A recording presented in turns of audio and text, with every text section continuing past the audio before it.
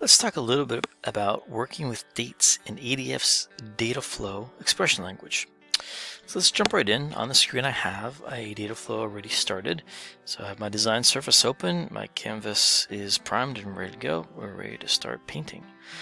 So then I start with a source. Now my source in this case is not going to be the movies data. I'm going to use a data set that has some date and time associated with it. This is the taxi cab data from New York City, and it has pickup and drop off date times. That'll be perfect to work with. Now when building expressions, you're typically going to use a derived column within data flow so that you can create or modify existing or new columns.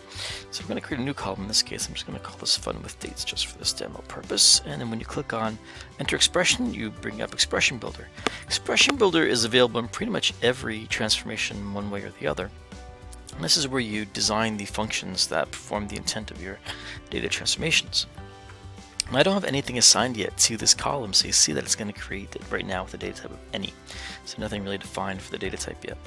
Let's start to just play around. Now, at this point, because I have my data flow debug session turned on, I can just type in anything. I don't even need to work with the existing data from the data set. I could just say current date, and that's going to send that command out to the Spark cluster that I'm connected to, and it's going to ask for the current date from every row. So even though I'm not working with the data, I'm not working with the input schema over here from the incoming data, I'm just working with functions. It's going to still read every row and just add that to every row. So if I click refresh or I click preview here on the bottom part of my expression builder, I can get live feedback. And this is coming directly from the data frames on the Spark cluster. So that's very cool.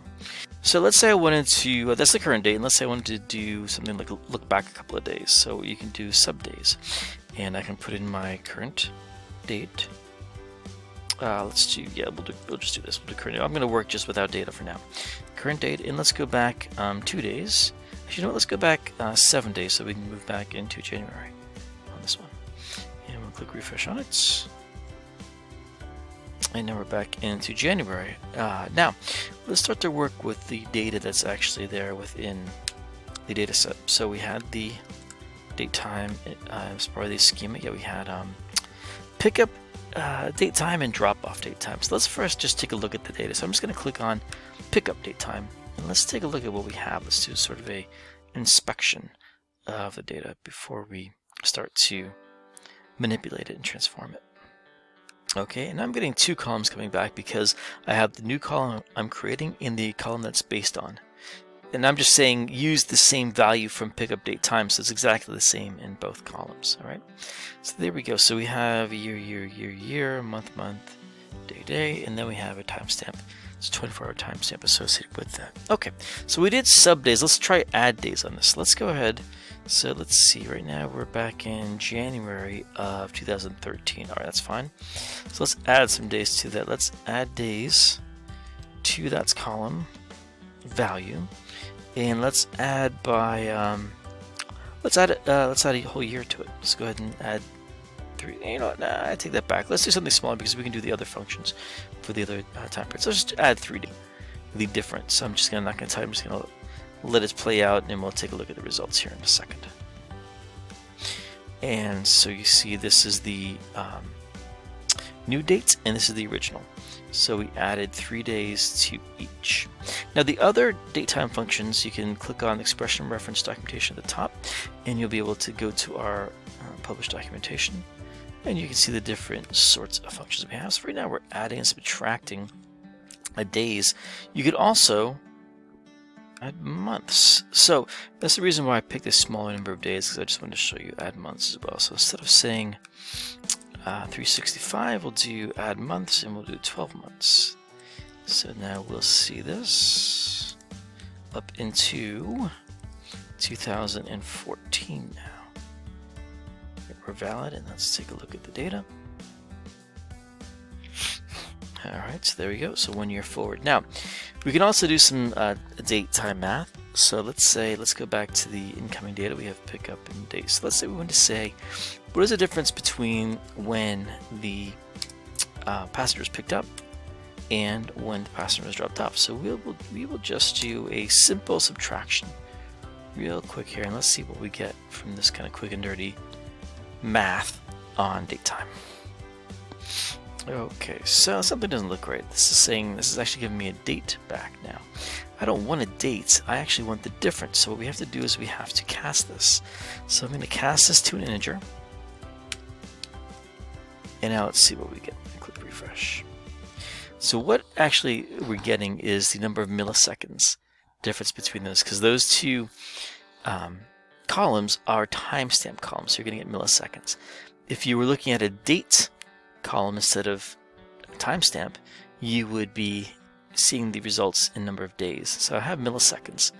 So the difference between January 1st, 2013 at 15:11 and 15:18 is a little less than 7 minutes, or that many milliseconds.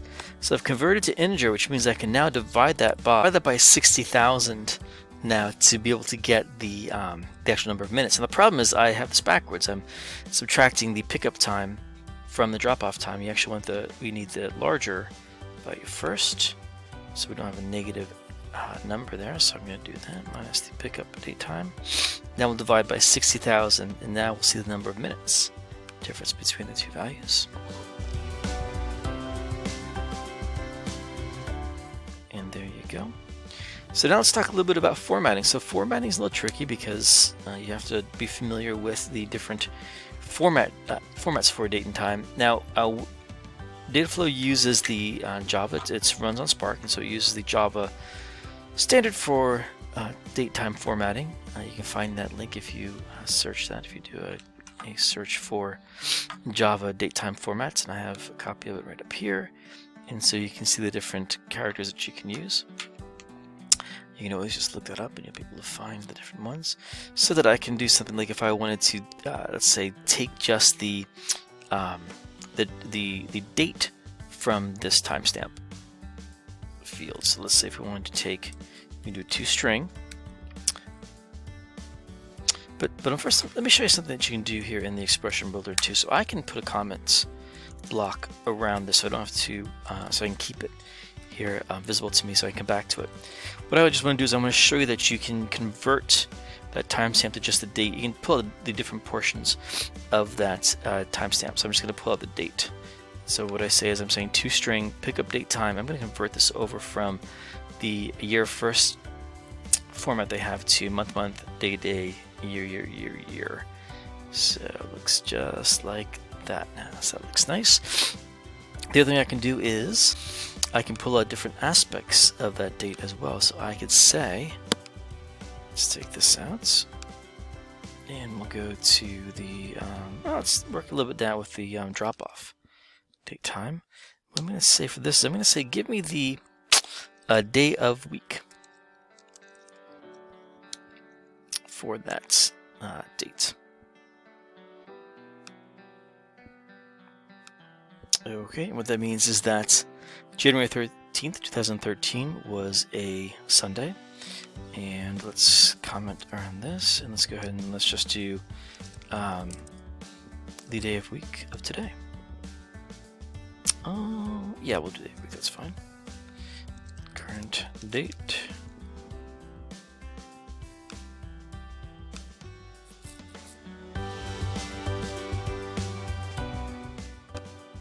And today is Thursday. And the other thing we can do is we could do last day of month. It's kind of a cool one too. Last day of month, we'll do current date for this one. Now it's leap year, and it's February, so this should be the ever interesting February 29th. Or at least the 29th, we'll come back for this.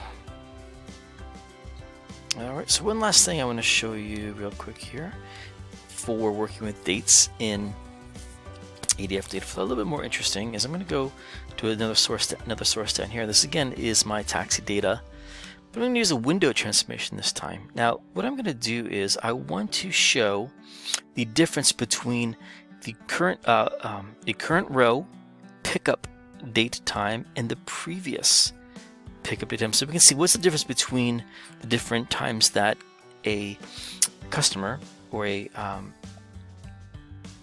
passenger was picked up. So I'm not setting anything for my over.